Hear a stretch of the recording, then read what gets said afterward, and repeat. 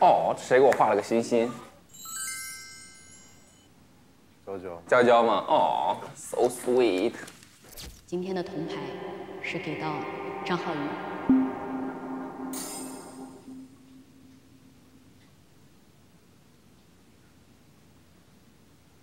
走吧。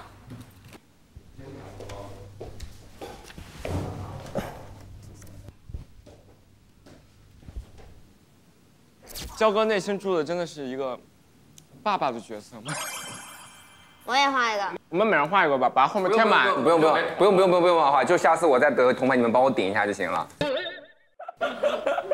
看出了我们的一切。谁没拿到鼠标吗？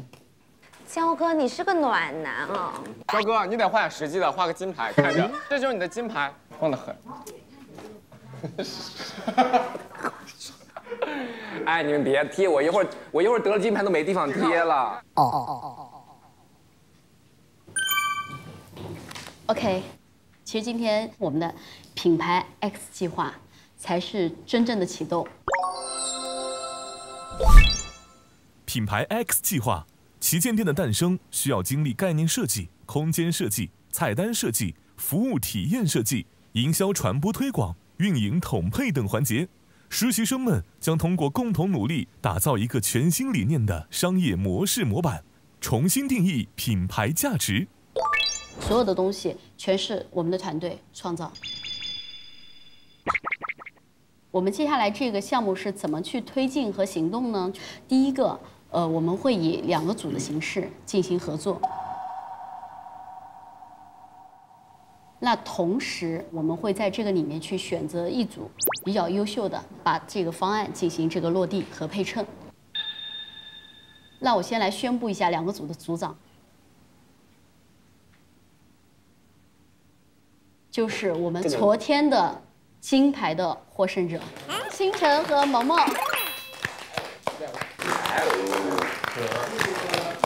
那这2个组怎么去选择呢？由你们自由来决定。我们会有2天的时间，然后我们在9月1号，我们要向集团去汇报我们的方案。到时我们的厂长，还有我们集团的总经理、集团的副总会过来。1号等于指明天1天啊？还有今天。今天哪里算天了？今天还哪里算？今夜，今晚。1天做个 PPT 还不够吗？接下来我们给你们半个小时的时间，你们自行分组。我现在想法是，就虽然我们最后还是要比一下谁的方案胜出这个事情，但是我们也可以想，就是最后我们2个方案挑选完了之后，我们还是8个人一起要去 work on 其中一个嘛，对不对？那其实，在那个时候，我们的分工可能还是会按照自己比较擅长的一部分去做嘛。然后我们可以也找一下每一个小组的那个方案的一个侧重，然后大家最后可以拼凑出来一个 A 加 B 的方案。但是我觉得，说实话，到时候拼凑会很难，因为说实话，现在企业那种招标书不是说你把 A 的方案确定了 ，B 的好的地方就能用，就是完全用 A 的。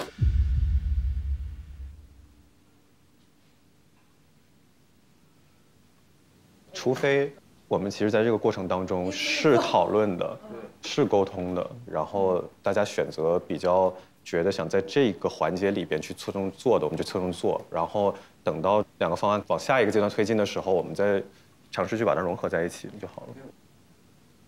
我觉得这个好酷，不愧是我们团魂哈！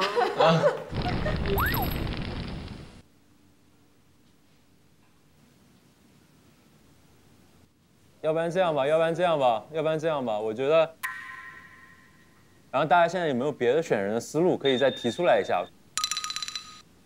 我其实觉得大家可能来这个实习之前，应该都会有思考过自己，如果是自己是去设计的话，是有什么样的主题想去想。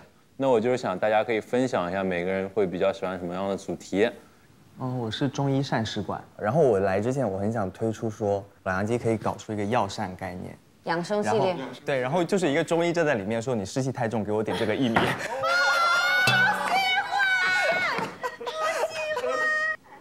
湿气太重，天哪！然后门口要有服务员不同，不就给大家刮痧体验，你知道吗？每个人进来先洗手，然后刮一下痧，然后再进去吃。看一下他的面相，然后给他开一张那个单子，说你要点什么菜，就是像要一样。哦，这个好。你可以就是菜单下面写着用什么中草药，然后针对什么样的人群，因为现在有这样的一个酒吧，你知道吗？好，还有大概2分钟。怎么办？你就抽签啊？那就抽签，就直接来呗。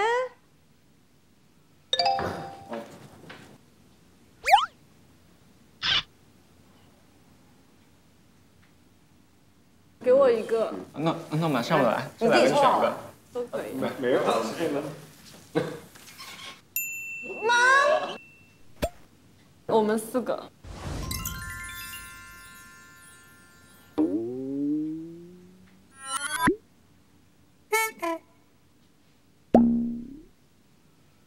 铜牌都在我们这，但是这一轮保证你们不会再增加了。哦。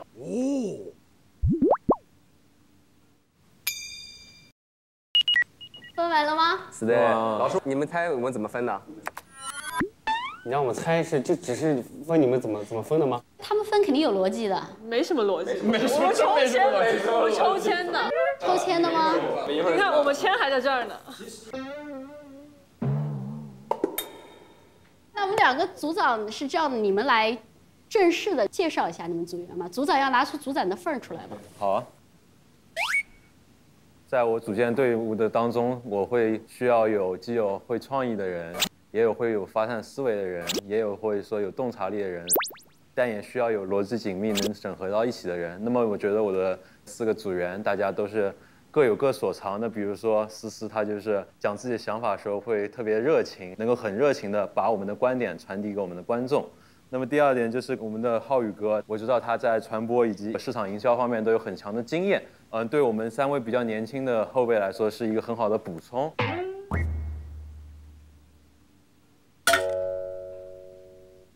那么接下来就是音乐，他就是很多事情敢于提出自己的一些不一样意见，能确保说我们的项目能够就是有一个 risk management 就风险管理的一个作用，我觉得这也是非常重要的。那么最后我的话，我就是也利用我的汇报上面的一些比较好的能力，结合我的组员一起，对最后的这个方案有个好的呈现。然后，希望我们组员加油努力。来，萌萌。好，我来介绍一下我的家人们。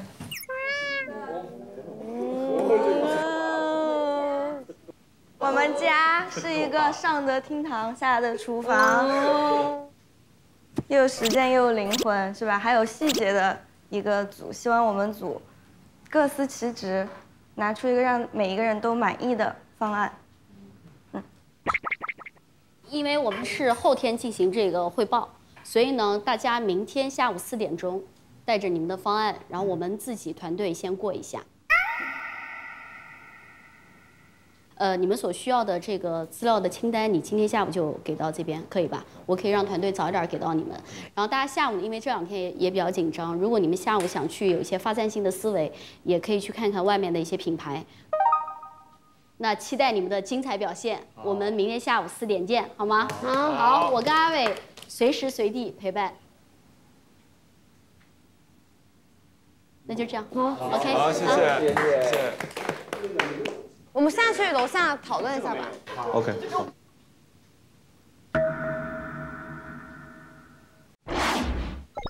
去外面的店怎么找啊？我之前看了一些，我觉得上海比较火的，然后我发到群里边，你们看一看，有没有感兴趣的？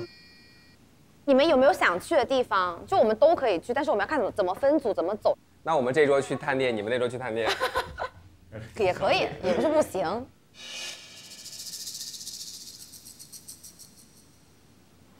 你们俩人想去什么店？我觉得我们组还是要先讨论一下，要不然你到店你就去店里面，你都不知道你要看什么。行，那我们先留着吧。那个 something， 然后 something。好，你要去 something 的举手。我觉得我们俩可以去看。那你们就去 something 了。或者我们问我们组的人要不要去 something。你们先去，然后我跟 Troy 列一下我们还要什么，然后发给你们就是。你们到时候去看的时候注意一下我们发给你的那些点。那行。其实我觉得跟 Safe 有点像，我想做的。我为什么要挑 Green and Safe？ 我们去这2个好不好？好 ，Green and Safe and something 可以啊，因为他们很近。那我们先去 Green and Safe。因为 Green and Safe 晚点会人很多。走吧。Girls just wanna have fun, girls just wanna have fun。我挑那家店是，我就想带你们去看一下它的那个摆设，那些外面的卖的东西，就是我想要在店里摆设的东西，就是我提出的农场感觉的。我想做的就是 farm to table 的东西，因为我觉得你像老乡鸡本身就是养鸡嘛，农场嘛，这些东西其实我们不要去掩盖这个东西，你知道吗？就没有必要天天想着说我们做 modern 做怎么样创新，但其实如果你回归本质，在本质上面去下功夫，就很酷。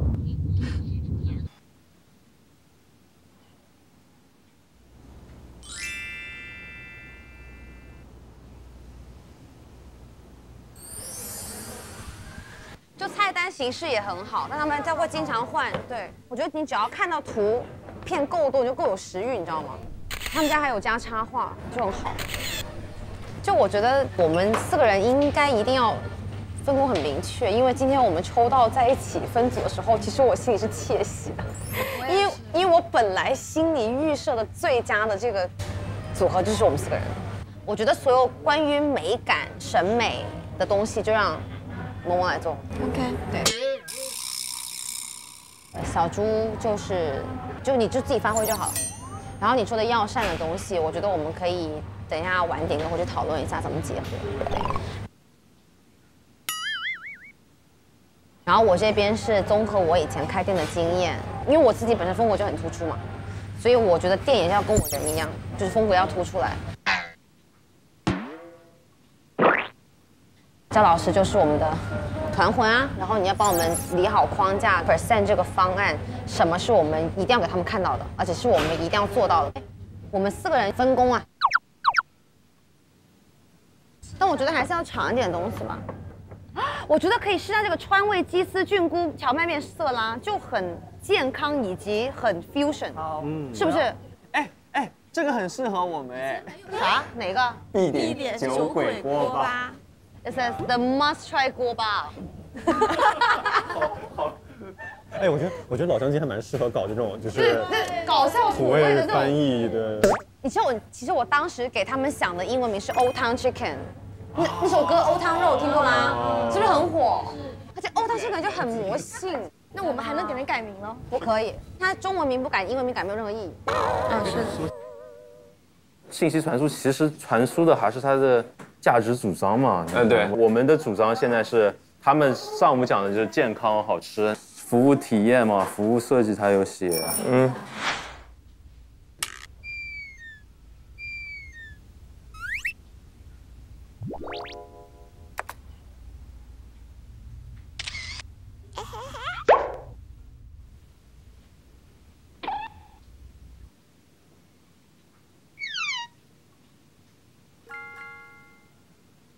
检查一下仪容仪表，哎呀妈呀，就这么，妆发也不在，就这样。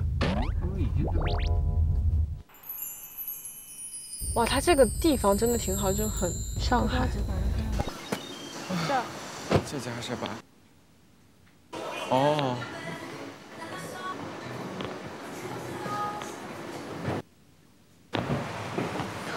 哦，就是这里啊，整体格调是这样的。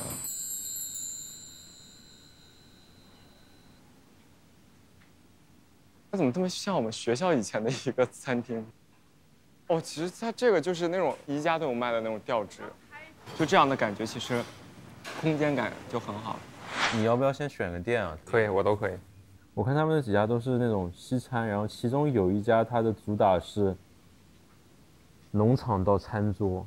哦，我们就去那家，可以啊，就叫 Green and Safe， 绿色安全。Green Safe， 这不是刚刚那个谁一直说老李一直要去的那个吗？那我们去那儿弄。那我们先练 product。OK product。主打产品是什么？对。如何突出了主打和特色菜？因为我今天讲，他们有讲我们的特色菜其实卖的一般，还有主打菜。我觉得质大于量嘛，就不用赶着去下一家。可以啊，可以啊。就我觉得其实一家也够。好。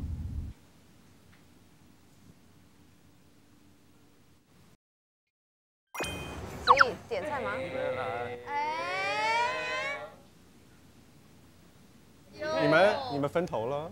他们要去那2家店，我们俩还有那个框架，然后他来。那我们要不就一起做，还是怎样？一起啊，当然一起啦。要一起做吗？要一起做吗？啊，要一起做吗？分开来做吧，分开来做吧。我们可以看看2楼，或者看看别的地方。好。行吧，我们被拒绝了。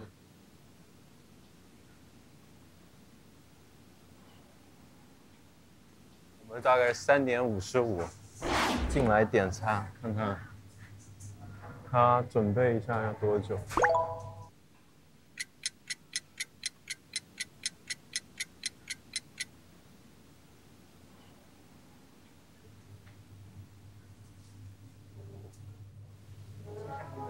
好，谢谢。你们可以观察一下，我刚刚看他们其他消费者有来就是坐的。哦，它这种地方就是有很强的社交属性，就大家来这儿就坐一下。但是我感觉可能我们这个项目还是更多是偏设计了。哎，我也是这样想的哎。看一下我们其他的几家店吧，我感觉这个跟网上地点都不搭。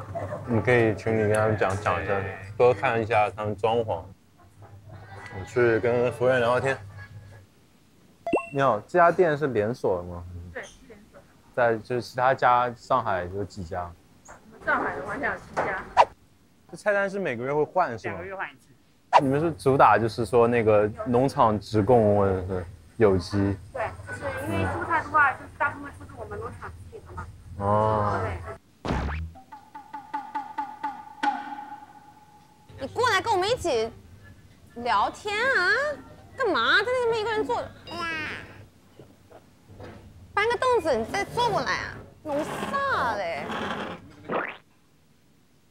你们捋了个大概。我们没捋。我们也没捋。小袁去采访了。采访谁啊？采访店员。采访店员？对。上。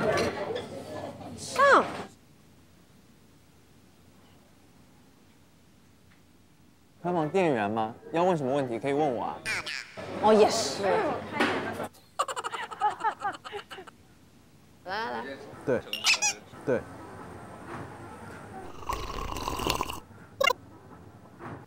你不喝，你给我倒一点。哎，给我点，我都快喝完了，我们可以再点啊。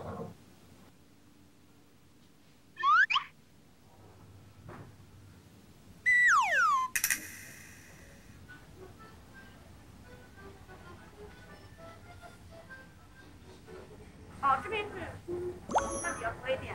是。对，像面条呀，然后饺子。那，但是我看也有那边有西餐的。就融合。你觉得怎么样？我们猜来。就融合怎么样？就觉得这家店比较那个呀。类似，做啊会做，我真会做。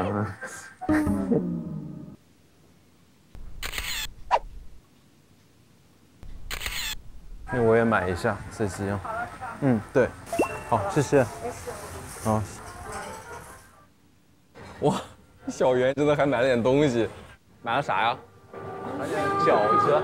饺子，意大利饺子吗？中式饺子。这么贤惠。慢慢走。我们准备做个10分钟回去了。我是这么想的。好，我该看的都看过了。哎，袁老师，分享一下你的 interview 的那个收获。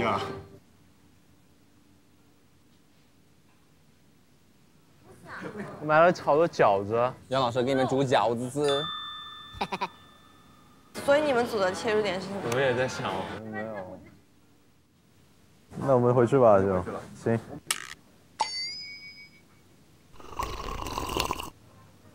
走吧，行，那我们先走啊。谢谢，再见。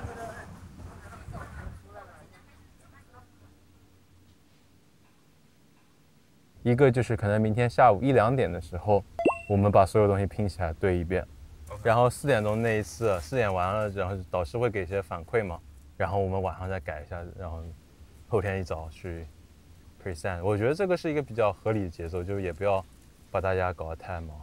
对，可以跟他们说一下。喂 ，hello。喂，我操！你们在车上吗？你开个。我们在回去的路上。啊，你在回去路上，我们现在也回去。OK。可以，那我们先回小洋楼碰一下。不是，我们想回宿舍了。你要拿电脑呀？那你们帮我们拿上不就行了？先回小洋楼，先回小洋楼。队长发话了，快点，先回小洋楼。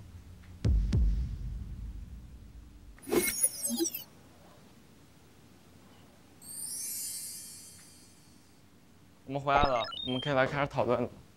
想喊你们回小洋楼也是，就是想说，如果今天晚上要做的话，可能在这边的工作氛围会好一点，所以说没有想说先回宿舍。来吧，说吧，你们俩。第一个就是，尽管是一家西餐厅，但是它有一些中式的融合的菜。就是它还有一点就是它里面有很多小的装饰运用，就像这个小的黑板上面还有讲东西。所以说他们硬装很多我们那家店白玉兰，我就是硬装他们的 style 非常很多借鉴的。在这个方面的话，我们是有很多发挥空间以及说持续更新的一个机会在。是我们没有学艺术的，我们应该有一个学艺术的。我挺艺术的，说实话。啊？我挺艺术的，说实话。只不过我理性大于艺术，但不代表我不艺术。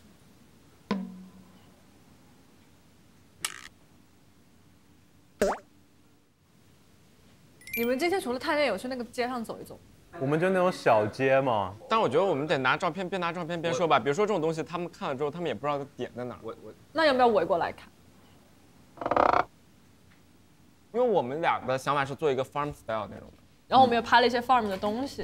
哎，其实这个很好。啊，这个我们想坐在门口。对，我觉得这个感觉超好。你可以把这个换成鸡。我觉得可能放鸡不会有那么好的效果，但是放一些农家的元素会好。因为我其实不喜欢看到一只鸡，就有点恶心，我会觉得放口井。没有，就是任何一切 farm， 比如说那种木头的箱子啊，什么就或者稻草人。要不然方案我们先再 brainstorm 一下，就是说。我们花5分钟时间把觉得相关的都写下来，然后看看能不能整合一下。来吧。那我希望5分钟之内，任何人提出的他的点，不要先反驳，就先记着。你改一下这个 doc， 能把直接都打上去吗？算了，像我现在在打的，我能想到不一定都是有关，或者是。那能不能你打在下面，你不要打在这边，这个是我们的一个主体。我知道等会可以删啊。但是我想分开来，可以吗？好吧。你就在下面写吧。LED 结合，没有人把我的删了。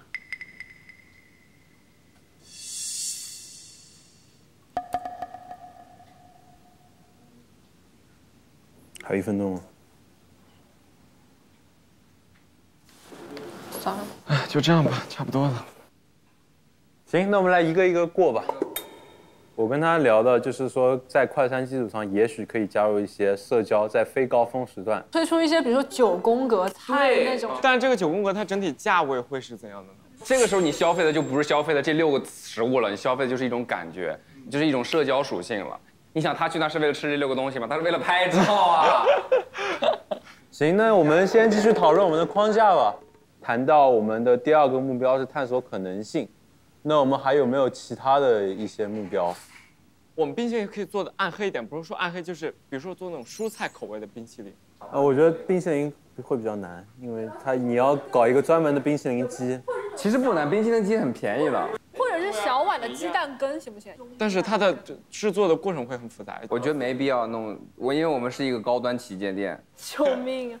我们开个窗口。在这个窗口卖这个引流产品，对，可以，而且我们的窗口就设置在我们刚才那个门口装置那旁边，这样的话又可以拍照又可以打卡。我们要不然也给他分个级，我们今天不是讲了 SBPC 吗？不是，但是这个东西很多是包含关系，所以我们还是得把先捋一遍。对啊，这个菜单设计，然后下面有很多菜，你说这什么 SPVC 的，我觉得完全。对，那我们先捋吧。就还是得捋。那行啊，那你来捋吧。可以，我们来吧，我们来开始筛选吧。那总体还是想走 farm 的风格。对，我也蛮喜欢 farm organic。那你们 farm 的主体颜色，你想什么颜色基调？棕色啊。我想了一下，我想把它门头加一块匾。匾额是那种古代匾额还是？差不多。我给你们画，这是你的吗？我大概知道你想说啥。我画的好好看。就是那种就是这种感觉，而且还是几块的那种，是这种条形的吗？几条联合在一起。I know。OK， 我觉得这种感觉。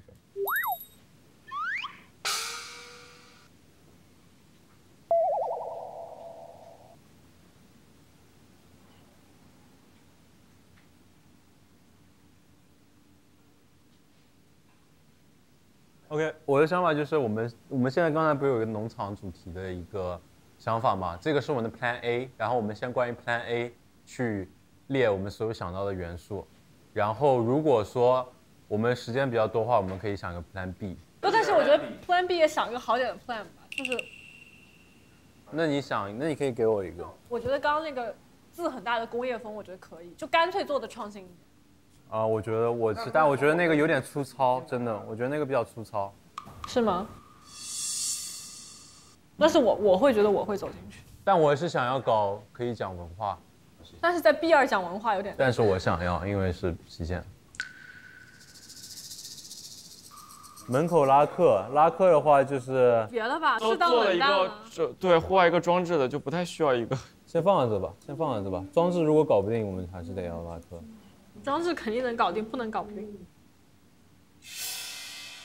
我在想，我们能不能差不多把40%的区域变成单人座？就为什么我愿意进肯德基、麦当劳，就是因为他感觉一个人进去也不会太尴尬。对。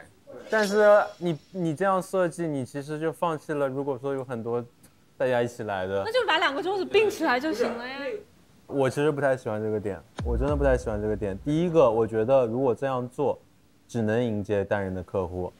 如果说坐满的时候，如果来了一个家庭或者一群人，你那个客户他们是无法做的。人已经坐满的时候，你来个家庭，说实话，无论如何他也基本要等位置。第二点，我下午跟浩宇有讲，我们是有一点强调社交属性，而我觉得如果说再搞一个单人桌，其实是有一点相悖。我觉得现在年轻人真的不是很想在吃中饭这段时间社交，我觉得还是适当冷淡就是我们这个点还是比较好。我觉得啊，音乐你是不是对我有意见啊？没有啊，就是为什么我说一个你都要唱我的反调？我今天就是特别这样感受。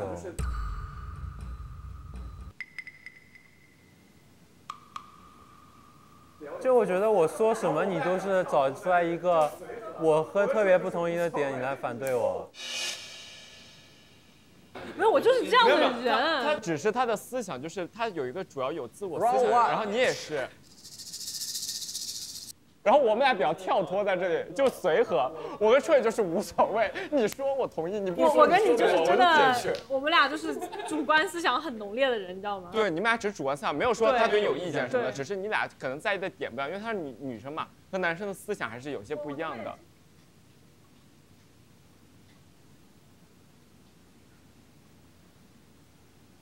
我昨天也经常怼他。对我。对他就是比较无所谓的。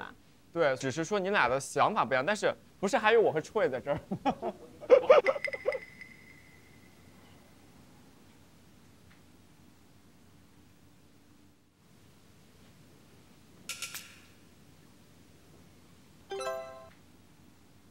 今天提的那个点就是说，我们大家就一起做4个项目分工，但是我并不觉得星辰会同意这个事情。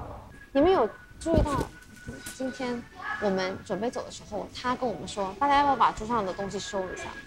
大家记得走之前收拾一下办公室桌面的卫生。桌面没有什么卫生要收，那我们要不就一起做，还是怎样？分开来做吧，我们可以看看2楼或者看看别的地方。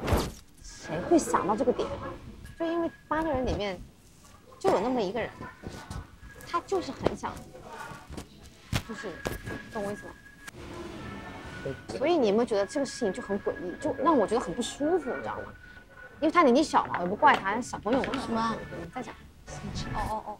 我们明天是讲细节的东西，然后让他们来给我们挑刺，让我们优化的更好。而且我跟你讲，明天我们要找谁？我们要找飞哥，我们要找潘潘。我觉得我们这个组合是一定会赢的 ，trust me。但是其实我还有一个点想跟你们讲一下，就是如果我们赢了，腿就要走了。那你们在意这次不得金牌吗？不在意啊，其实我也蛮在意的，但是我觉得比起来，我更在意是大家能不能在一起。我们有没有办法让我们一定输？就是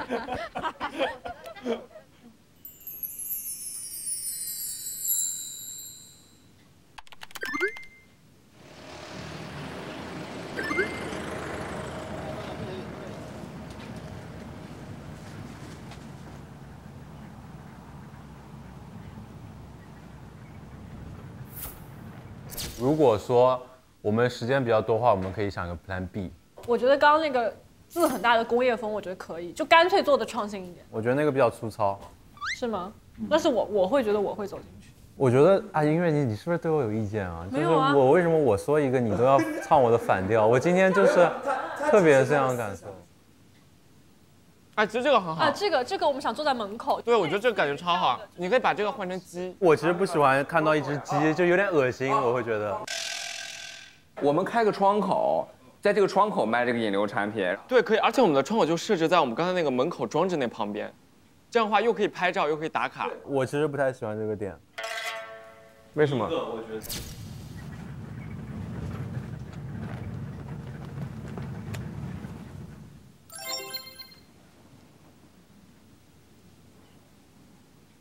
走。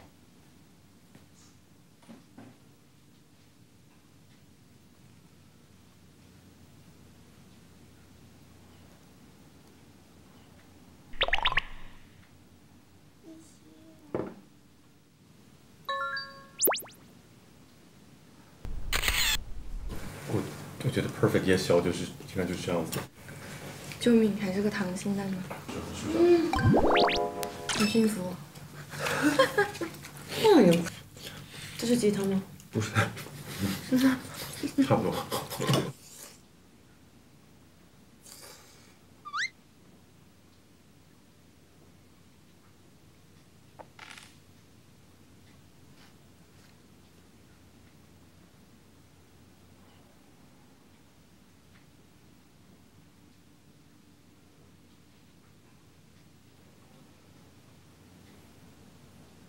星辰，走。你吃了吗？我还没吃。你早上忙别的事。对。您现在有空吗？可以啊。有些问题想要来问一下。我们这几天我的观察下来，我们的团队就是大家就是思维会比较发散，然后大家其实是有很多很好的点子，但是很多点子是很难去在这么短时间内直接就摆上去的。就是有时候我还是挺不敢站出来，因为我觉得可能一方面我是不敢呢，还是不想？我其实很想站出来，因为我是真的很想把这个店开好。那你在害怕什么？我害怕的就是说，可能第一方面是我其实是8个人里面年纪最小的，然后就像可能像焦哥他是年纪最大，所以他说话的话大家会比较听。但是我觉得我说话的话，大家可能会觉得我的年龄或者说一些经验会比较欠缺，他们并不会认同我。那这些发生了吗？这些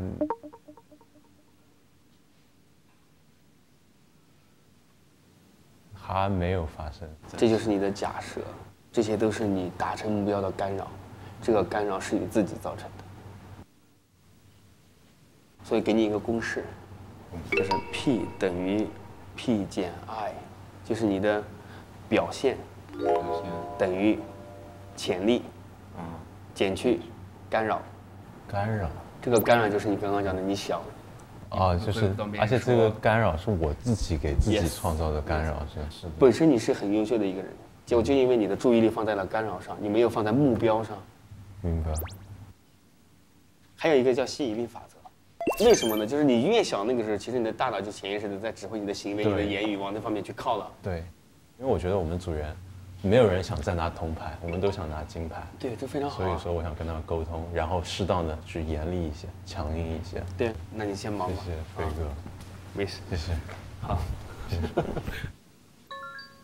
我们都想拿金牌，然后适当的去严厉一些，就让别人认可你，你才能带他们去创造更大的价值。喂，你说，就是反正我觉得营销是比较重要的一点，因为说我很相信你的能力，因为我觉得你昨天开始就说你要讲营销，然后我觉得如果说，你能把我们这个汇报我们组当中这个亮点给讲好的话，我觉得金牌肯定是你的，如果我们赢的话，对，然后就是这个是你一个很好的一个 carry 我们的机会。可以啊，没问题，我觉得 OK， 完全 OK。好，辛苦啊，先这样啊，不辛苦，应该的，好，拜拜。好。加油加油，我们要赢，拜拜。好的好的，拜拜。走啦走啦，走了走了走了走了。天线宝宝，天线宝宝，走。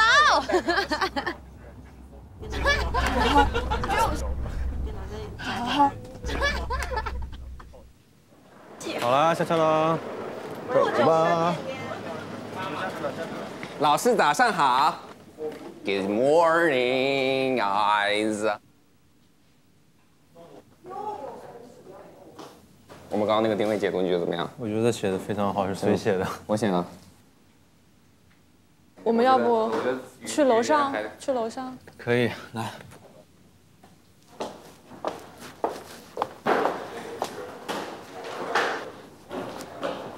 然后这样，我给你们每个人2分钟，可不可以？2分钟之后给我叙述一下你们的想法。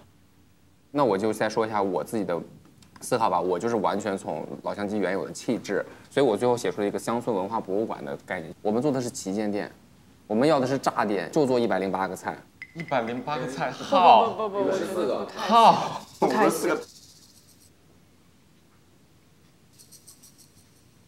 会觉得108肯定会很炸，但是这个做起来很难。然后我们为此付出的精力和努力，也许达不到它潜在的收益。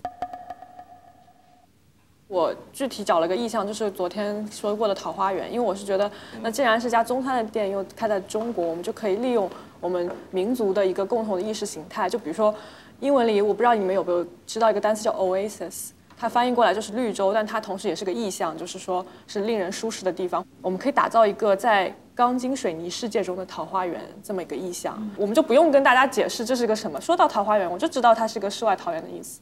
然后我们那个田园牧歌是你要讲吗？还是说也放在这里讲？没有，其实我可以讲这个点，就是老乡鸡来自黄土地，凝聚了农耕文明的精华。如今中国快速走过了工业时代和信息时代，新一代的年轻人少有对于土地和畜牧的记忆，而这恰恰是老乡鸡所蕴含的情绪价值。我们可以把老乡鸡定位为乡村文化体验博物馆。然后到后面就是菜品研发了嘛，我们其实现在主打是家常菜，不管是西红柿炒鸡蛋还是什么，吸引80后的一个回忆的一个感觉，然后90后就是一个新奇感、猎奇感的感觉，所以我们觉得可以主打一个家常菜的一个菜品方向研发。我其实你们的逻辑，我其实觉得一般般，没有很稳。我听的感觉啊，就你先不用做的很精致，你先把你要表达的点，然后关键的你觉得要关键展示的证据，你给摆上去。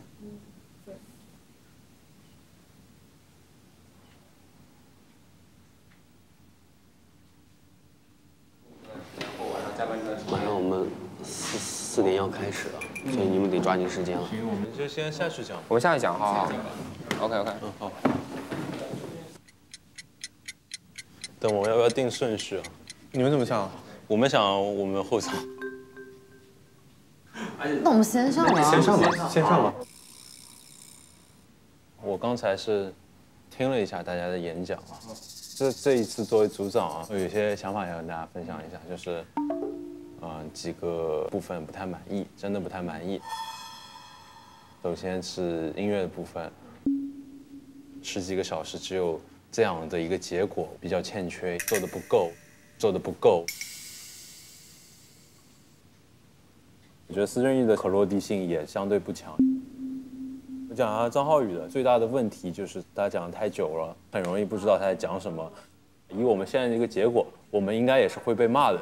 我其实是挺不满意的。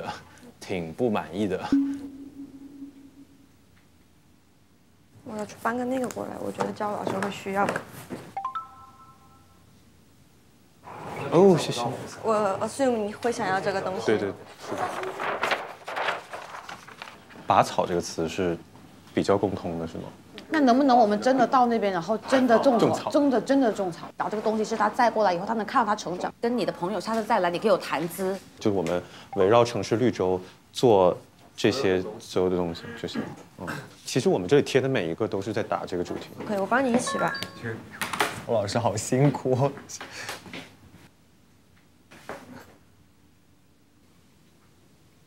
温暖你的心灵鸡汤。繁忙生活中的一份身心安宁，从你身边的厨房走进你的厨房，温暖清新，焕然一新，能量补充，消除疲劳，有温度的快餐，慢鸡汤快养生，让空间种草，让味觉扎根。可以的，养生运势，还有节气也很好。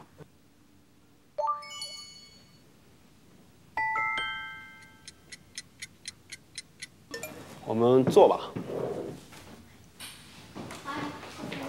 你们怎么固定？哦，那个板是吧？他们自己来吧。自己弄是吧？我有要讲的东西吗？我们怎么讲？就让姜老师一个人讲。可以。那个我来先定向一下今天开会的目的，好吧？因为明天呢，我们要向集团去汇报咱们这个整个部门的一个我们对于白玉兰这个旗舰店的一些想法和营销方案。那今天的目的呢，主要给到大家这个去赋能，然后怎么样明天能够在集团有一个好的表现，好吧？好的。好。我们有组名了吗？还没有。名字还没有，但是我们也有口号。好。来，我们先做个团队展示吧。对。好，我们来一下我们团队口号了。绿，很绿，非常绿，越来越绿，耶！我们定的一个主题就叫做城市绿洲 （Urban Oasis）。那么进一步定义一下，它是一个身心健康的栖息之所。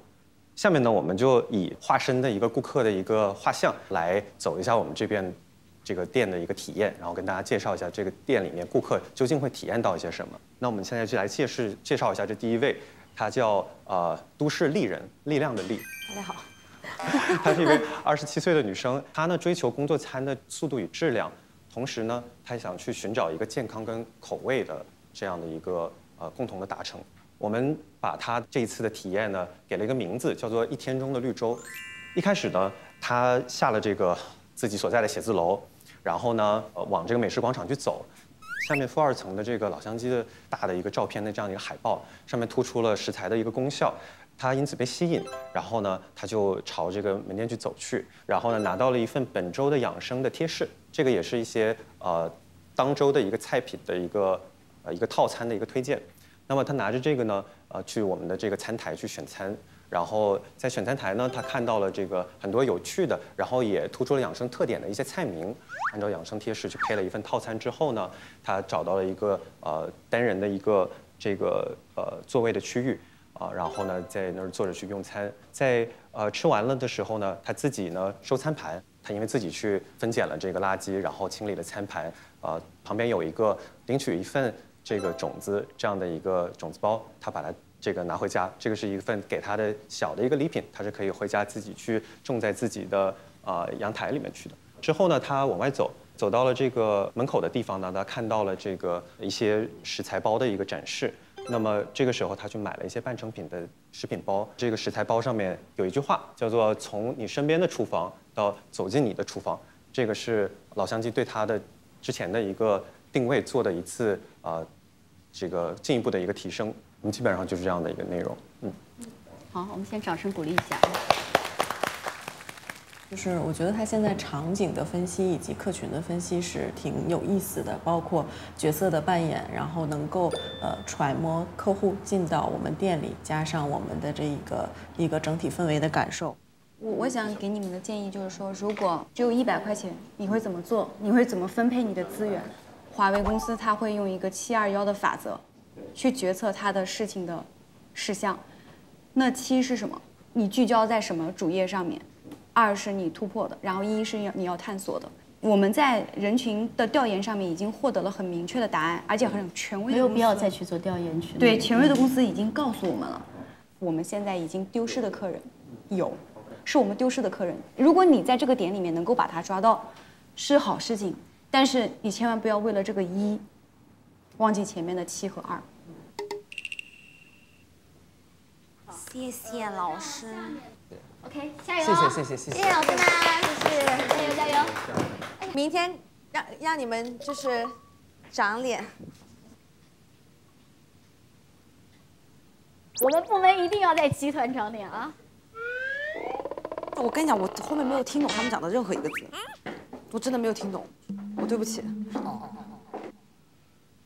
就我不知道他要我们干嘛，我听不懂。我跟你们讲，张老师懂。我可以。Hello， 老师们好。Hello。你们有小组呈现吗？有队名吗？哎，太不实际了，我们不搞这些不实际的东西，我们只为消费者考虑。你很灵活。那就让我们有请专门只看顾客的这个小组，来。那接下来就由我来介绍一下我们这次门店的设计理念吧。因为我们相信，我们不同的民族就会有一些不同的意识形态和一些设计理念。那么，我先来介绍一个英文中的词叫 Oasis， 然后它是绿洲的意思，但是它也可以翻译为令人舒适的地方。那么我们就在想，中国人心中他们有一个共同的意象是什么？于是我们4个人就讨论了一个晚上，我们就想到了《桃花源记》这一篇课文。我们认为桃花源就是中国人心中的 Oasis， 也是共同的一个世外桃源吧。然后我是主要是负责这个菜单的一个产品方案的一个人，然后我的是4个部分，一个是菜单，然后是托盘托纸，以及菜品研发和餐具的一个设计啊。那我来迅速的讲一下我们服务体验方面的可以做的一些调整，在洗碗间、初加工间和收银台的那个区域调整一下我们目前的一个动线设计，这样也会让顾客的体验会感受好一点，同时提高我们服务员翻台的一个效率以及减少失误。我从营销的角度给大家分析一下我们这家旗舰店可能面临的4类群体。在选餐和用餐方面，我们想到了另外一个 idea， 是因为最近盲盒文化很火，我们透过这个思路想到，我们想给老乡鸡所有的盘子里拿出3%在盘底印上，恭喜你获得免单。这样做有2个目的，一个是形成一个就是话题性，第二就是让大家就是有一些期待性，说哎有3%的机会可以得到免单。第3个机会就是鼓励大家把菜吃完。然后这是我们因为盲盒文化想到的一个 idea。你们有没有想过一个问题？桃花源记跟老乡鸡之间的关系是什么？顾客对于桃花源记他的理解是什么？包括桃花源记跟你们的主题绿洲之间的衔接是什么？谁能够用一句话描述这个店带给了顾客什么价值？第2个呢是这个店和老乡鸡现有的结合点有哪些？我来说一下我的感受啊，就我们的东西，它不是有一条主生命在那里。你们这4个板块的拍儿，它不是一个有深度的思考，就是感觉一个部分一个部分，我们各自去完成这个任务。那这个背后是什么呢？背后是说我们在团队的协作的这个过程中，我看到的是团队分工，而不是团队合作。和老乡鸡的连接，我其实今天在来的路上写下这么一段话：老乡鸡来自黄土地，它凝聚了农耕文明的精华。如今中国快速走过了工业时代和信息时代，新一代年轻人少有对于土地和畜牧的记忆，而这些恰恰是老乡鸡所蕴含的情绪价值。老乡鸡可以成为城市中承载和保留这些人文气息的载点，我把它称作为乡村文化博物馆。这段话写的。你们可以放上，可以放上，对。但是可能有点大，然后就没有敢放。其实你完全可以把这部分拿出来。OK。我们这个只做了1%，但那99%在今天的这个框架里面，我是没有看得到的。谢谢。好。加油加油。要不然我们先来讨论一下我们接下来要干什么吧？好，我现在大概列2点，第一个就是我们可以 finalize 确认一下我们的灵魂主线，就是我们魂线 finalize 这个魂线。分工的话就是要有人做 PPT 的，那我是可以做预算的。我可以跟你一起做 PPT， 我觉得 PPT 工作量还蛮大的。我千万文化上不能垮。这样，我们确定灵魂线之后，先把文字的逻辑先梳理出来吧。可以。然后我们接下来就先把前2点搞定。我觉得我们就别说黄土地了，那个土就是在开头升华一下就好了。这个都是煽情的东西，你知道吗？很空。我们能给到消费者的是什么？这个是他们在意的。就你看，你们现在从这个字往上分，然后去跟我们的点连，我真的觉得就偏了，你知道吗？但是我们得有一条这样的主线。Who cares？ 你重新定不定义黄土地？消费者不 care。你记不记得他们在点评我们的时候说了一句话，说你们一定要给到实际的东西。你玩再多概念，消费者不在意。我们讲的时候可以讲到这些。对啊，那其实用这个答案更合理，但是我们可以想一下这几个词。我觉得这4个都不能少。我觉得是。小时可以少，而且我们是快餐，你小时，你像街边路边摊，它也是小时。我没必要 care 别人是不是什么，是快餐，就是快餐是小分量。但是你要想知道，明天听报告的人，他们就是想要听到一些跟别人不一样。要不然这样吧，哎呀不是这样的逻辑。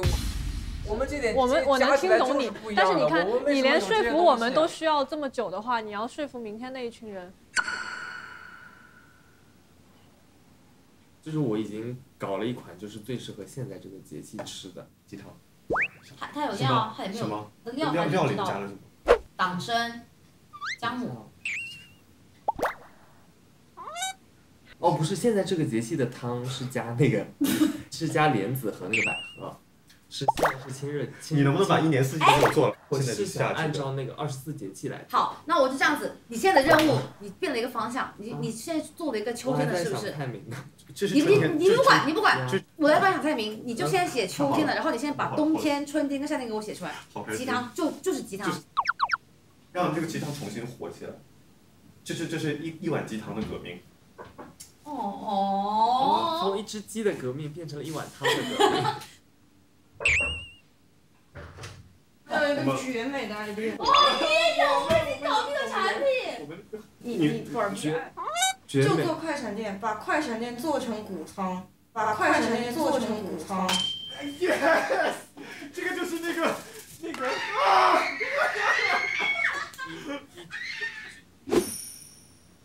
你们这么纠结？行，反正多样性有多样性就必然是小分量，它不可能多样性是 OK 好行。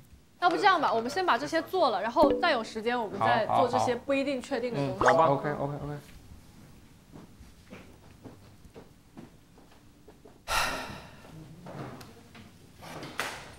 那我们是不是其实大概这些推荐的点，我们 idea 都定了？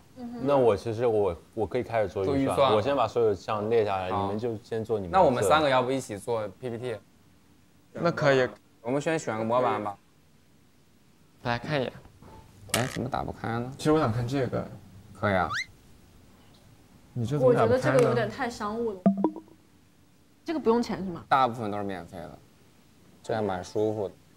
这个太富的了，我觉得。真的很好看。2位，赶紧决定一下就。我觉得有点不太好看。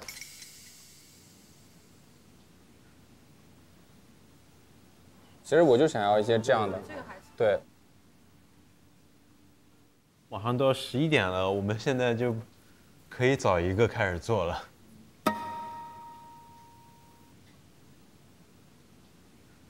这个侧戏配的也很舒服了。我觉得还是重内容吧。我们再找5分钟吧，5分钟没有就从回去选，好吧？去外面站着做一会儿。哎，要不就是你那个吧，就是不是你收藏的，是你一开始打开的那个。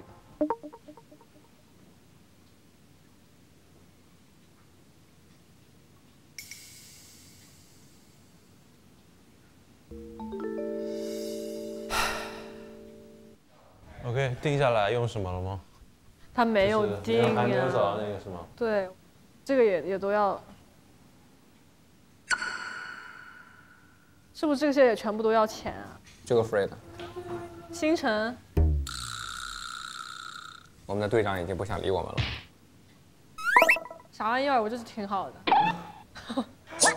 你们跳了1个小时，最后你随便打开了一个用。我觉得这个还可以。真的有点丑，说实话。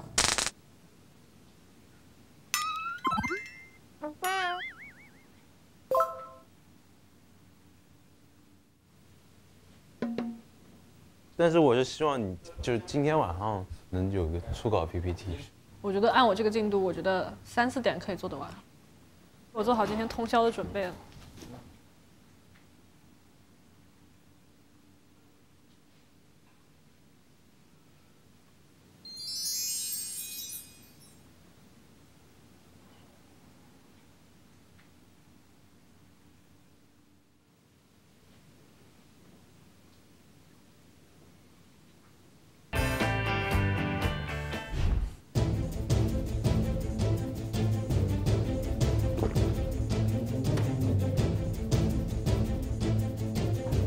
厂长来了。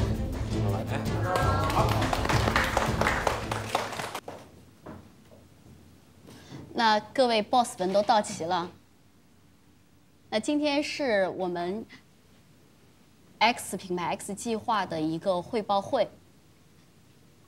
那今天呢，我们也非常荣幸的邀请了公司的各位 boss 们来参加。在这里，我先给大家隆重介绍一下，我们的朱总是我们集团的副总。你们好。然后彬总的话就是我们上海公司的这个总经理啊，负责整个上海市场。吕总是我们这个广东公司的这个总经理。我们的德总，大家好。德总是我们整个老乡鸡集团的 CEO， 然后也是我们的系统之神，就是我们整个老乡鸡的系统标准都是德总带领团队去搭建和编写的。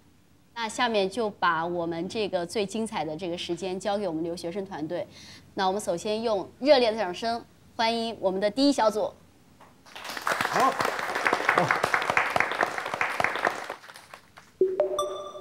大家好，我来介绍一下我和我的组员们。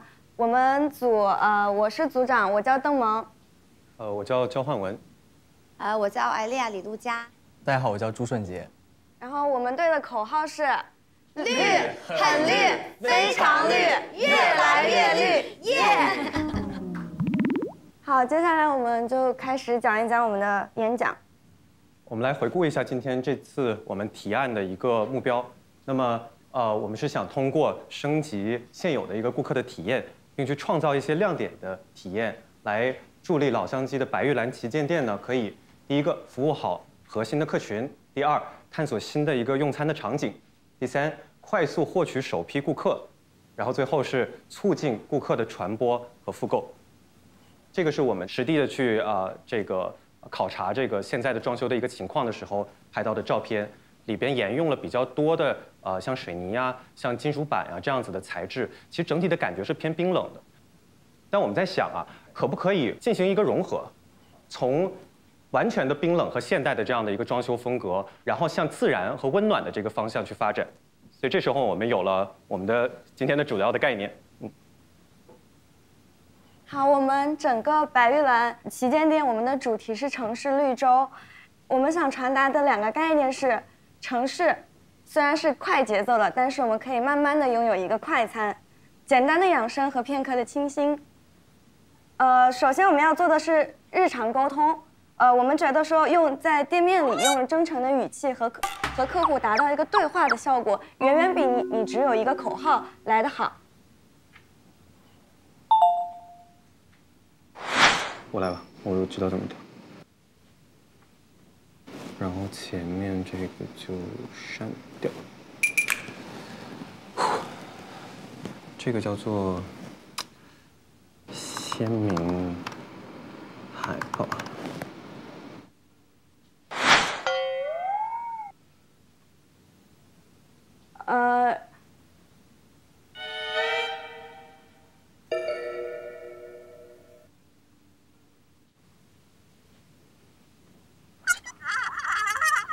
然后我们的不加 collage，bring your collage。然后没关系，那个。然后我们有一个装置来诠释我们的这个主旨。你站前面。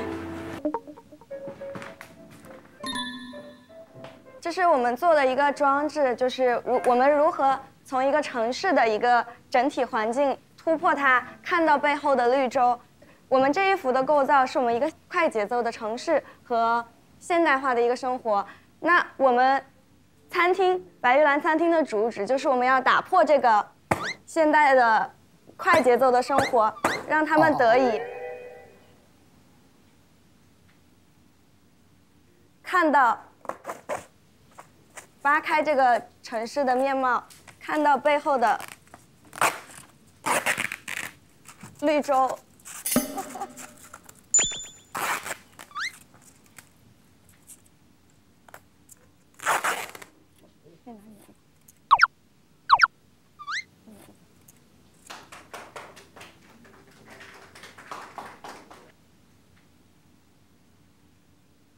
好，接下来请陆佳帮我们讲一讲客户体验旅程。好，谢谢小伙伴们，因为可能大家第一个上来还是懵的，有点紧张，然后有一些流程的方面稍微乱了。我们现在就来看一下，如果我作为一个客户，我希望得到什么样的体验，在这个店里才是我觉得说这个店它叫城市绿洲的主题带给我该有的一个 experience。老乡鸡的文化是不吃饭，不洗手不吃饭。那在洗手的这个环节，那我就在想，既然都要洗手了，为什么我们不把洗手的这个文化放大，做得更有仪式感一点？那我自己的设想是，希望在这个洗手池放一个这样的喷泉，然后大家可以就是在喷泉洗手。就是既然我们都要去发扬这个洗手的文化，为什么我们不把洗手的这个文化放大？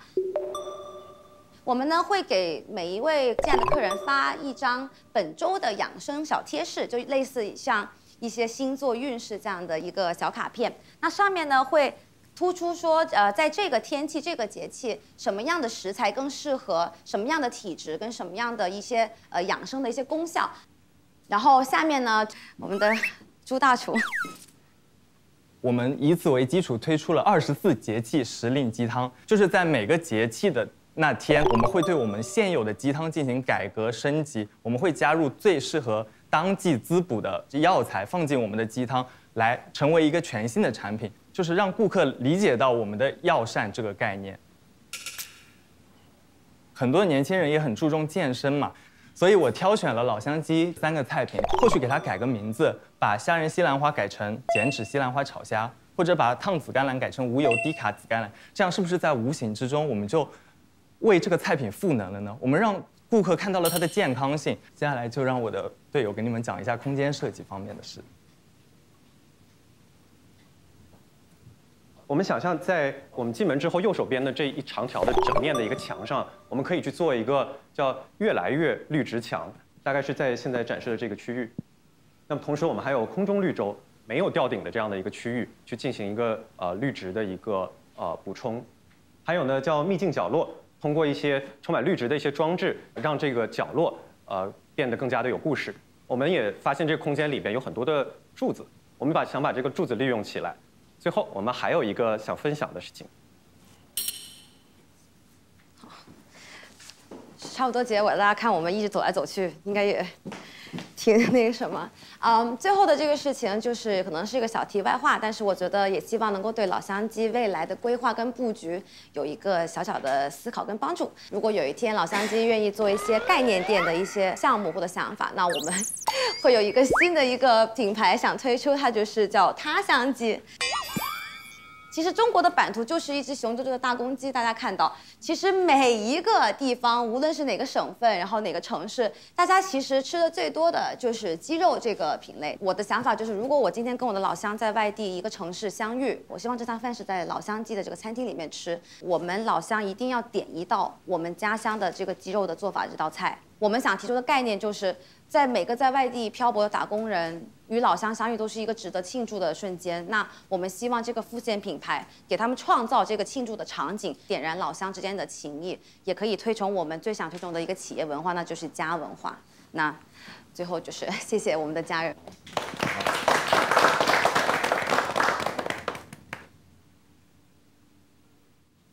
那我说两句。整张 PPT 下来的话，让我感到你们从围绕的产品体验、设计平面、布局、传播等几个点去阐述你们的观点，对吧？但是你们每个点都很分散。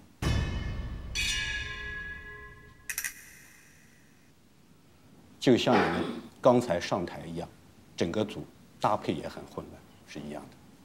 好 ，OK。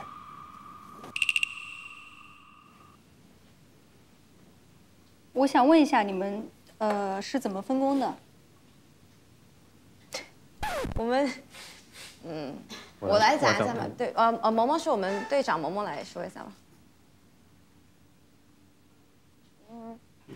我们其实是说，最开始因为娇娇是学design thinking 的，所以呢，他最开始给我们罗列了一个以顾客出发的角度出发的，想要的一个在我们作为顾客在白玉兰广场的一个体验，然后我们一起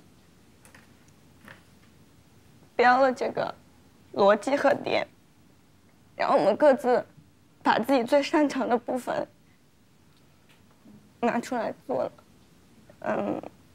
我其实没有别的意思，只是觉得说刚刚可能拖了队友的后腿，因为我们昨天真的很辛苦。没有，就是萌萌基本没怎么睡，然后对，因为作就是为队长压力还是蛮大的。因为我觉得我的队员很辛苦，我可能在就是非常希望能做好，但是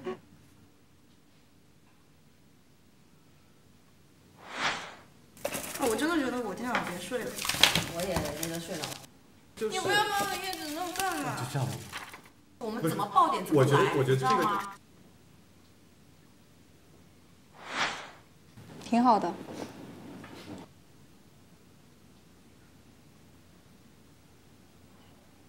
我先做一个小小的纠正啊，就是关于24节气的时令鸡汤，里面提到了关于药膳鸡汤这一类。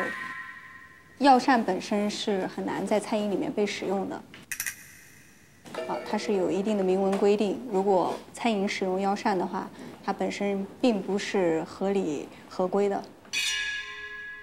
但是中医不是里面有一个药食同源的说法？那也是在管列的这个名单里面的，它只是说你自己可以，但是在对外销售的是不允许的。我重点的说一下，就是你们城市绿洲在于这个设计，包括这个环境的这个打造方面，可能会存在的一些问题。当然，几个创意会非常好，比如说那个喷泉的创意。那么，但是我们在做这个创意的时候，喷泉的水一直的流，对于环保的这个要求，目前在全球对于水资源的这个保护的方向上是违背的。有没有可能我们制造一个环保的、可以供多人洗手的一个又卫生的一个喷泉？这个就是一个非常值得探索的一个命题。因为水它必须是干净的，你才能洗手，对不对？那我是不是可以加水的过滤的处理器？是不是我可以实现它水又变成干净的再回来？但是从环保的角度，不单单水资源要控制，电发电的时候它也要控制，那么其实还是浪费，还是浪费。懂吗？我明白。但我提供一个简单的。焕文，我稍微要打断一下。其实这个问题很简单，你是做服务体验的，那其实你是让消费者在这个简单的动作上面变得更复杂了，还是让他在这个复杂的动作上面让它变得更简单了？我相信他的服务的峰值体验点应该是坐在座位上，吃到他那餐饭的时候，而不是他站在那里，然后一起使用喷泉洗手的时候。对，其实我看到一个非常高频的词啊，就是关于顾客价值。我想请问各位的小伙伴，你们认为老乡鸡的顾客价值是什么？请问你讲的是价值主张吗？我们老乡鸡提供给，因为你 PPT 里面不有吗？我们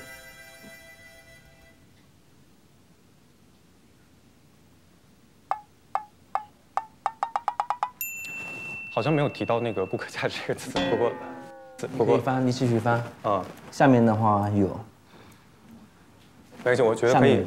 是在那个我那里吗？我们可以去做一个叫“越来越绿植墙”。那么同时我们还有空中绿洲，还有呢叫秘境角落。发现这个空间里边有很多的柱子，在哪个？就是我，好，没关系。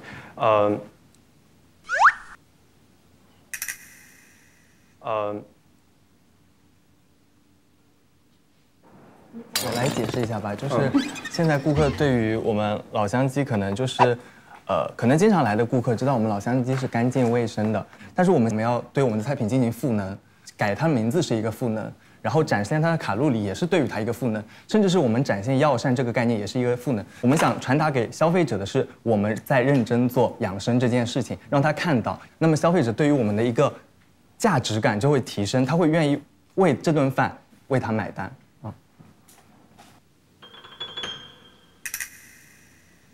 对于顾客价值这个词来讲的话，我觉得在我们整个的项目组里面挖掘的，我觉得还是不够的。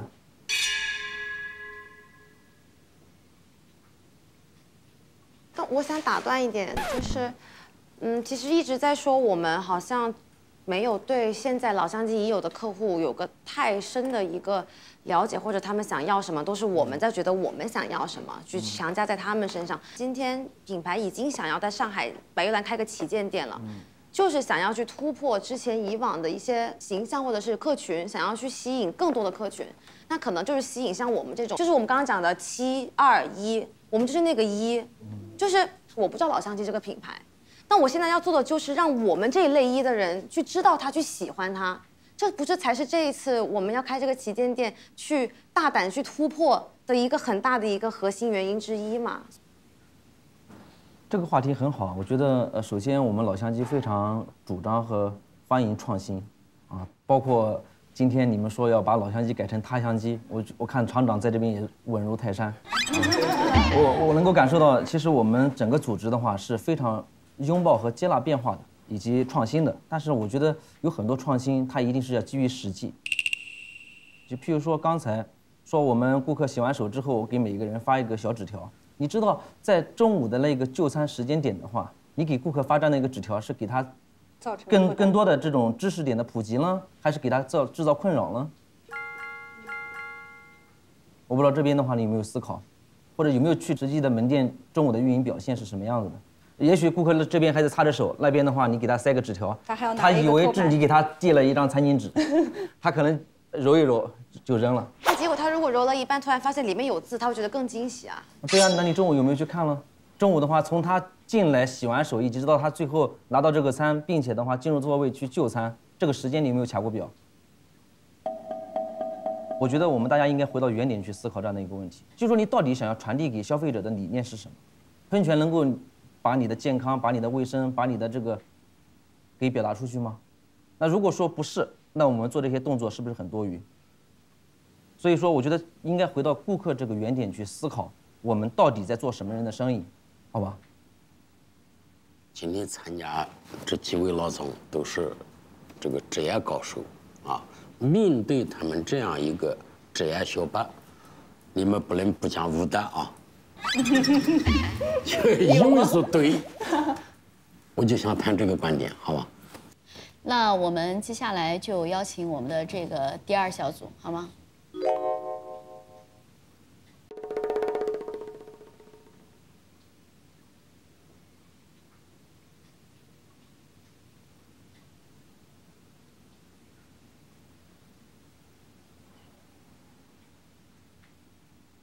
欢迎我们的第2小组闪亮登场。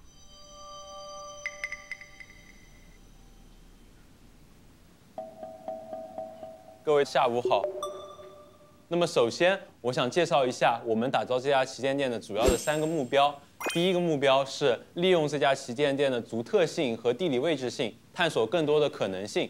那么第2点就是利用这个旗舰店的开张，在短期内曝光我们的品牌，然后提升我们整体品牌的形象。那么最后一点也是说，我们针对这家店，我们希望这家店能够一直开下去。接下来有请张浩宇同学来给出我们的核心的主题的一些设想，以及我们的一些价值的体现。首先，白玉兰旗舰店对老乡鸡来说是什么？我认为老乡鸡来自黄土地，凝聚了农耕文明的精华。如今中国快速走过工业时代和信息时代，新一代的年轻人少有对于土地和畜牧的记忆。而这恰恰是老乡鸡所蕴含的情绪价值。白玉兰旗舰店可以成为城市中承载和保留这些人文气息的载点。我们可以视白玉兰旗舰店为乡村文化博物馆。同时，白玉兰旗舰店也将围绕田园牧歌的主基调和农家菜加原生态的理念打造我们的门店。下面就有请我的同伴为大家依次展示我们的具体落地方案。有请音乐。首先，我想讲一下我们全店的空间设计理念。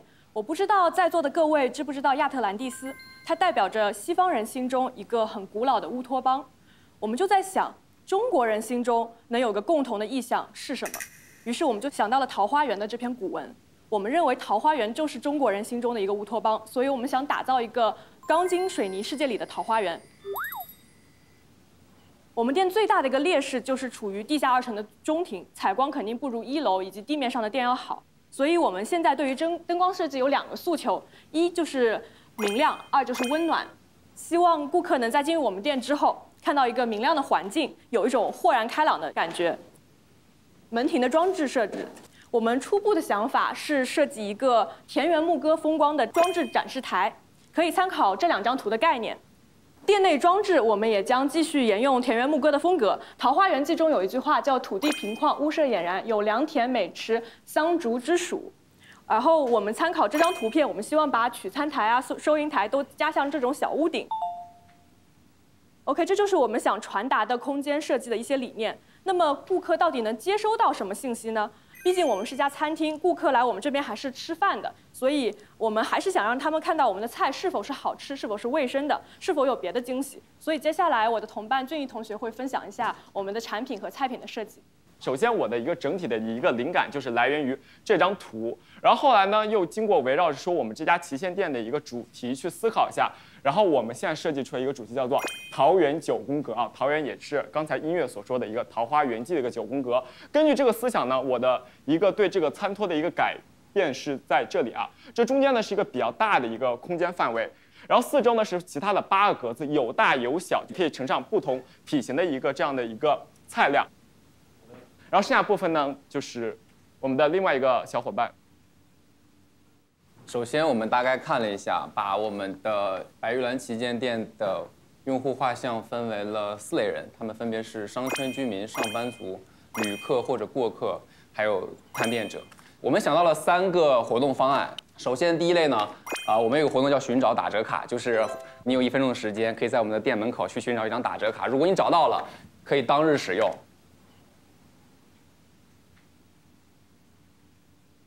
那么第2类的话，我叫3%免单。现在盲盒文化很火，然后我们会在3%的盘子上印上免单字样。如果你在吃完菜品的时候发现下面写着免单，这盘菜你可以到前台找他退钱。然后第3类的话叫兑暗号，是如果你在结账的时候跟我们的收银员小姐姐说老乡见老乡，鸡汤喝光光，那么你即将获得1份我们的免费黑暗料理冰淇淋1份。我相信很多人如果参与了这个活动，他会去他的一系列的公域或私域流量去产生一些的话题讨论。那我最后对我们的整体方案做一个收尾。那么首先我们想谈一下钱。那么针对我们今天讲到的所有额外的方案的话，我们目前的一个预算的推测大概会在我们现有的餐厅上额外会有50万的一个初期的费用。那么接下来是一个时间推进的计划表。经过初步的判断，我们在2周内是能够完成绝大部分这些的一些工作的。谢谢大家。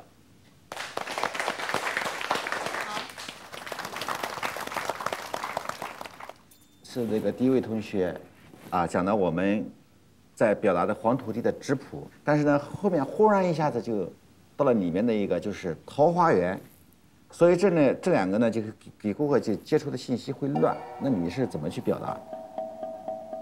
就我说一下关于黄土地和桃花源吧。对我们来说，我们的桃花源就是这一片故土，就是这一片土地。其实我们桃花源只是作为一个意象，没有说它具体是怎么样的表达。包括我在桃花源的室内设计里面也说是一些房子啊、村庄的设计，其实也是跟我们黄土地的主题是紧紧相扣的。其实我们心中的桃花源就是我们热爱的这一片土地。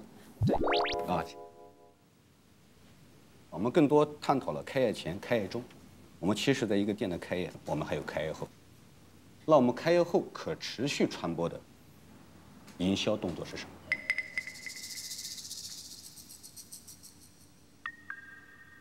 么？我可以回答一下您的问题。在推送这些营销计划的时候，那我们是不是就是可以考虑这些不同的计划一个月推出一个，一个月推出一个，按计划去推进，而不是一下把家里有的牌全都打出去，那样反而的效果是1+1+1小于3。我们应该每一个分批的去进行。OK。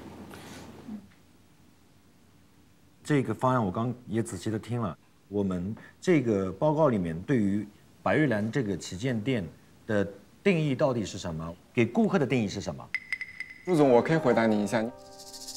我们想的结果其实只是我们对的一个观念啊，就是因为之前我们的潘总也问过我们一个问题，网红店和长红店的区别是什么？所以我们总结下来，区别可能就是一个可持续性。所以在我们这里，我们想展现一个结果，就是说，如果我们可持续性的去更新我们的菜单，去增加我们的游戏，去一直做这些事情的话，这个店能不能长红下去？这是我们想要的结果。其实我们投入一家旗舰店远比你们想象的要复杂。要投入的要大得多啊，然后不是你只是看到了一些表面上的数字。针对我们今天讲到的所有额外的方案的话，我们目前的一个预算的推测大概会有50万的一个初期的费用。音乐啊，给你3分钟的时间，你们用3句话，啊。让德总为你们花300万去做这个项目，再给你们个机会，好不好？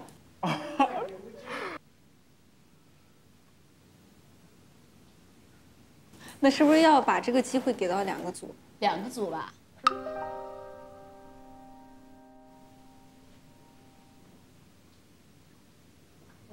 我也认为是2个组应该都说。好。很有亮点。拍拍计时啊！来。好。我们先每人1分钟。我想的现在几点了？里面有个点，就还是这个使命问题。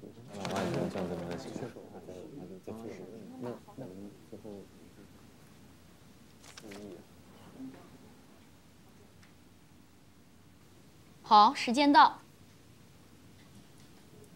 谁做第1位？我来。第一句话是，我想说，300万投广告不会有什么水花，但开旗舰店会让老乡鸡彻底出圈，让年轻人爱上我们的土。第2点是，你给我300万，我今年还你3个亿。第3点是，给我300万，我让老乡鸡从上海走向全世界。哇天！好，请第1组来，我们博学多才的焦老师。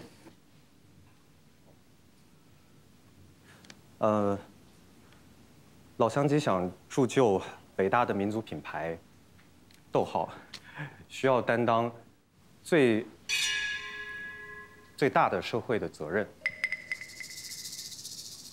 第2点，我们需要去做别人不敢做，我们自己甚至都不敢做的创新。第3点，我们有希望去陪伴老乡鸡持续的创新，以服务新一代的中国人和每一代的中国人。赵老师很会。厂长，我感觉可以不只有300万。德总，你是现在宣布还是我们待会再宣布？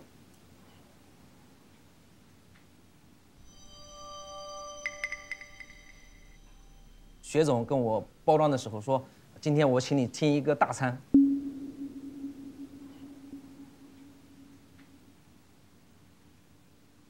我听到薛总跟我汇报的时候说，你们都有过很好的教育背景，以及什么很好的一些经验背景等等。其实说实话，我还是蛮期待的。但是今天听完大家的汇报之后，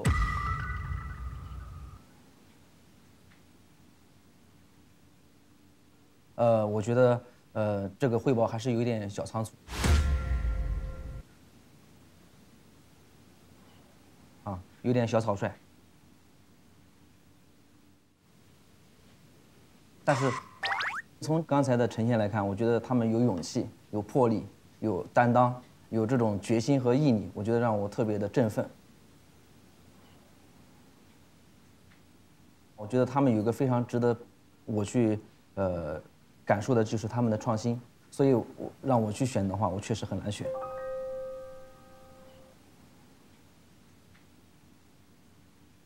所以我决定把这300万，给到这个小组，我们所有人共同来打造我们的旗舰店。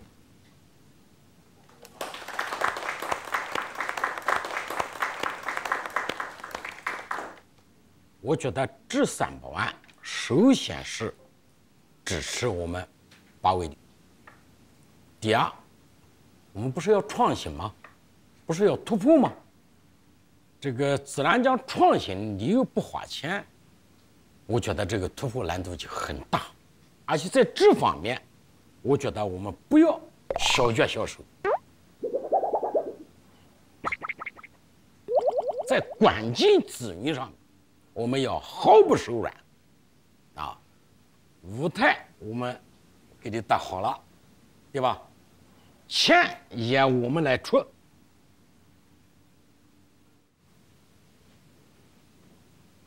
接下来，戏就你们唱，好不好？好。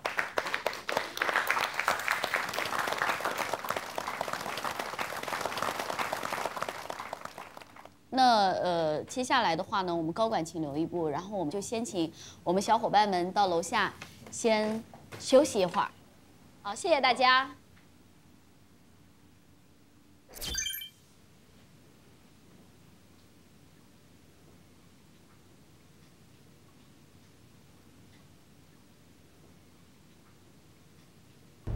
经过我们整个的 boss 们的一起讨论，那下面有请我们的德总给大家宣布一下。其实这是一个非常难以宣布的这样的一个决定。最后的话，我们整个比分是以6-2的票数，把今天下午的优胜方案给到我们的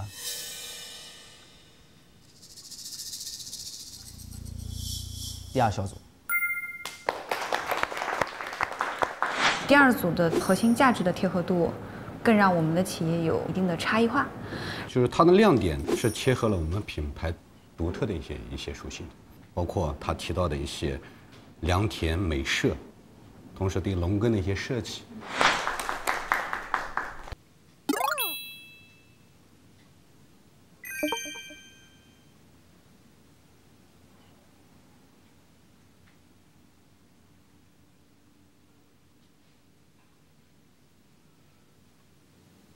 从今天下午的整个呈现来看，1组的话，我觉得他们给我最大的感受就是他们非常的善于创新和敢于突破，尤其是在整个的创新上面，我觉得没有受到任何的限制，我觉得这一点非常好。我觉得1组他这个菜品升级这一块做的还是比较不错的。他敢于突破，他们没有受到条条框框的束缚，甚至于他们都敢改我们的名字。那么对于我们2组来说呢？我觉得今天下午听到了，确实让我们很感动，因为他们能够在这么短的时间内能够捕捉到我们整个企业我们现在的一些想法，我们高层的一些想法，包括我们整个组织的一些想法，我觉得这一点的话非常棒啊！所以从整个的方案的切合度以及整个方案接下来的可落地性，我们觉得它都是非常能够贴切到我们整个组织当下的发展。那我也想就是请新生作为你们获胜小组的组长，你此时此刻是什么样的心情？有没有什么样的话要说？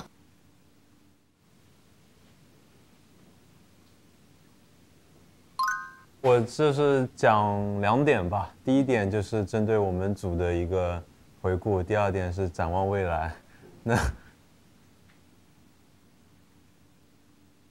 我来之前，我还挺对这次这个方案汇报信心没有那么足，因为我们可能到最后一刻还在改 PPT， 还在做我们的预算，然后今天到这边，呈现出来，然后会发现各位老总也很赞同我们的想法，我觉得是一个很好的一个认证，然后我觉得非常的感动。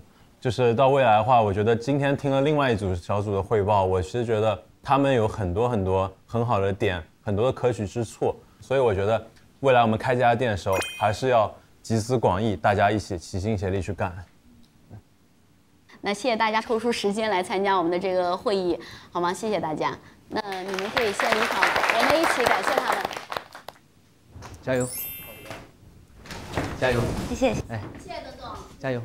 王杰还有凯夫。加油！哎，加油！哎，加油！加油！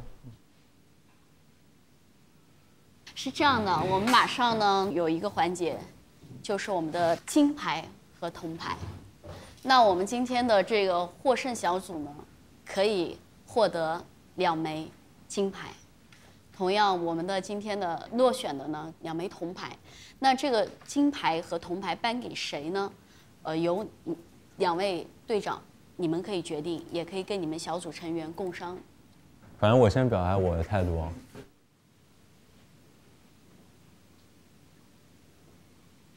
我其实不需要这枚金牌，我觉得首先至少这个课题我证明了我的领导实力，这个是我最大的收获。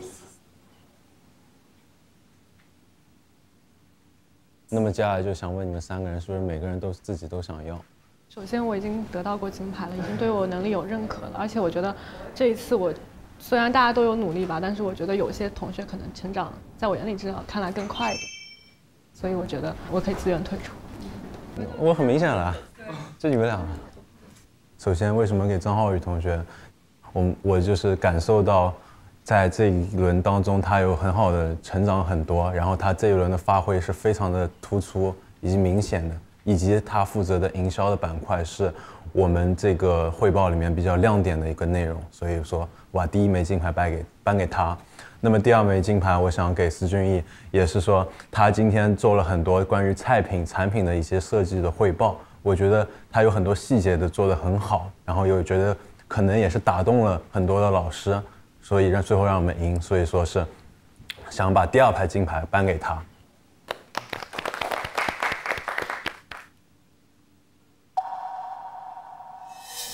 抽签吧。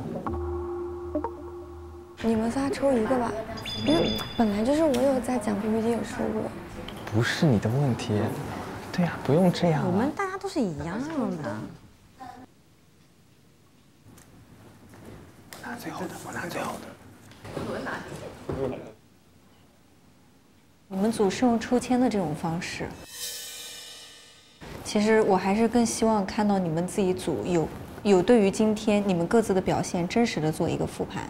对，我觉得给我的感受啊，第一特别的不负责任，第2个感受就是特别的不是一个团队。用抽签的方式决定最终的这个结果，我觉得这是最对团队、对自己、对伙伴的不负责任。这个环节我们也说得很清楚，组长，你要带着你的组员，在这里做出一个决定，而这个决定，就是要决定2个铜牌的归属。认真严谨地对待这件事情。好纠结。我确实在演讲的时候失误了，所以呢，我觉得我必然是要拿一个的。我觉得，可能我昨天还会比今天自然讲很多东西，而且我有点我都没有讲到，我有很多点想讲都没讲到。我拿的我有讲，但是很难衡量这个事情。我觉得这个项目里面的投入，就大家都是我们都是一起干的。如果硬要找问题的话，其实大家都有责任。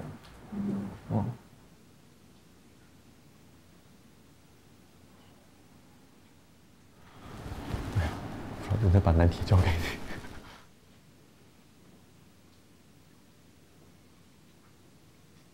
大家付出了多少，这个也没有什么好讨论，大家都很认真，大家也都有可能多多少少自己觉得自己有失误。那这次就萌萌，有答案了吗？有了。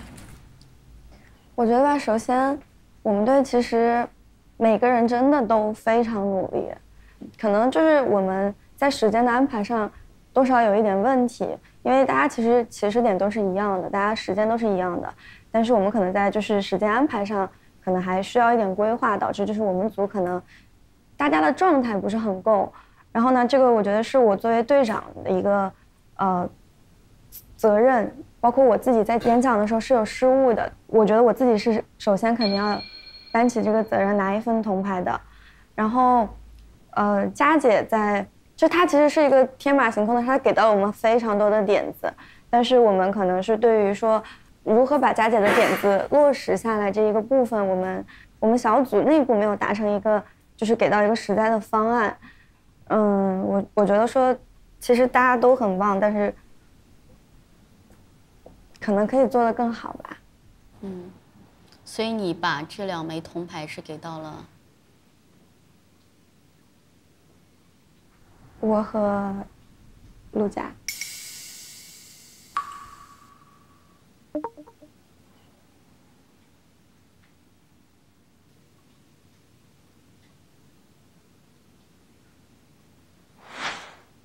打破这个快节奏的生活，在这个彩蛋上面，然后再加一个。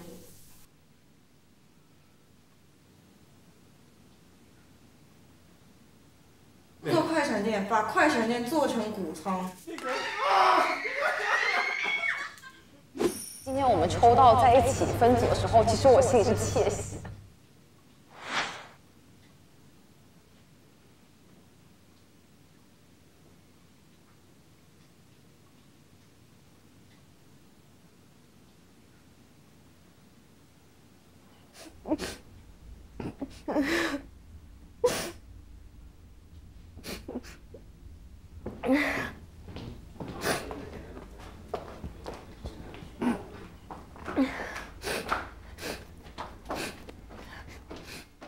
没事儿，哎呀，我的天哪！